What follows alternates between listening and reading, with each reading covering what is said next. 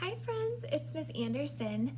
Today we are going to be reading a story about Llama Llama and his grandparents. We've been talking about our families. So this is called Llama Llama, Gram and Grandpa by Anna Dewdney. So look, do you see Llama? He's with his grandma and his grandpa and they're reading a story just like we're going to read a story. All right. Okay. So look, he's got his bag, his backpack that he packed. Look, looks like he brought his toothbrush and some toothpaste. Oh, see, there's his toothbrush over there. His toothpaste, some clothes, and a story. Llama Llama, Gram and Grandpa. He's got his backpack and his fuzzy llama. Llama Llama, big, big day. It's a first, a special stay. Pack up clothes and PJs tight. Llama's going overnight. Where's he going? Who will take good care of Llama? Llama Llama's Gram and Grandpa. Bag and fuzzy in the car. Buckle up, the drive seems far. Hugs and kisses, big hellos. Mama loves you, off she goes. A glass of milk, a yummy snack. Now it's time to go unpack. Mama's picture in the frame, different, also just the same. So look, there's his mama when she was a little girl. Take out socks and pants and book. Put the jammies on the hook. Feeling strange away from Mama. Oh no! Where is Fuzzy Llama? What happened? Llama dear, are you okay? Llama doesn't want to say. Grandma says, let's go outside.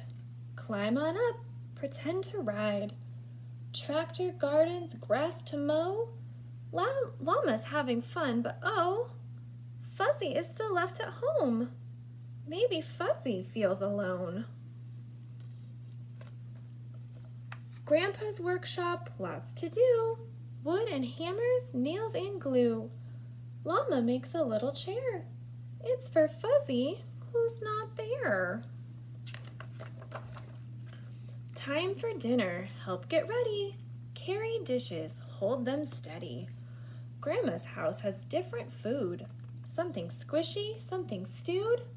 Llama tries it and it's good. Would you like more? Llama would. Dinner's over, time for bed. Llama wants to wait instead. Grandpa says, let's see the stars. Nighttime shows us where they are. Take a bath and comb and brush. Settle in for stories, hush. Finish books and get a kiss. Llama dear, now what is this? Llama's lips begin to quiver. Llama starts to shake and shiver. Llama needs his Fuzzy near, but Fuzzy Llama isn't here. Wait a minute, stay right there. Grandpa leaves, then reappears. Look, what does he have? When Grandpa was a little boy, he also had a special toy. Big or little, young or old, a llama needs someone to hold.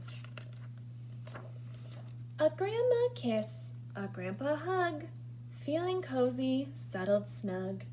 Llama's not alone.